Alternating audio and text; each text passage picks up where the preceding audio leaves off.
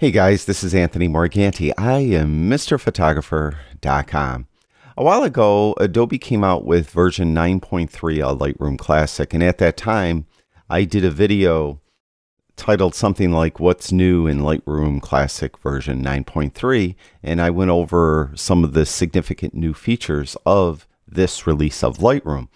In that video, I left one thing out. It's rather probably insignificant, but it's something that I think would come in really handy.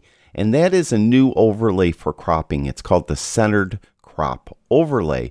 And it, as I alluded, comes in really handy, particularly when you have an image that has a lot of symmetry in it and you want to make sure maybe something is perfectly centered.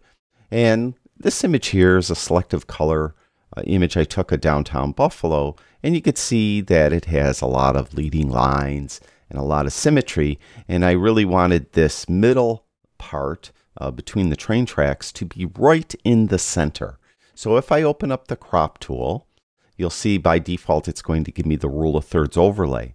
I could cycle through all the different overlays available by hitting the O key on my keyboard, and just a couple hits and there is the new centered crop overlay.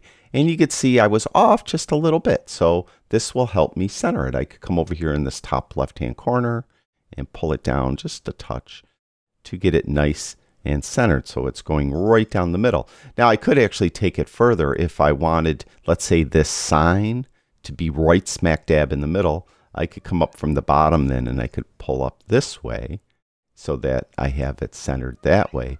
But actually, I don't know if that's something I'd really want, but let's just look anyway.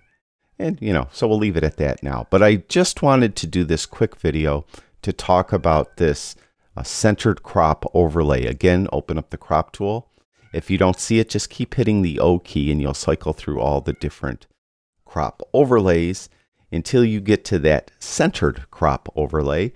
And I think you'll find that it's very useful on certain images where you have a lot of symmetry, leading lines, and you want to make something, you want to make sure something is right in the middle.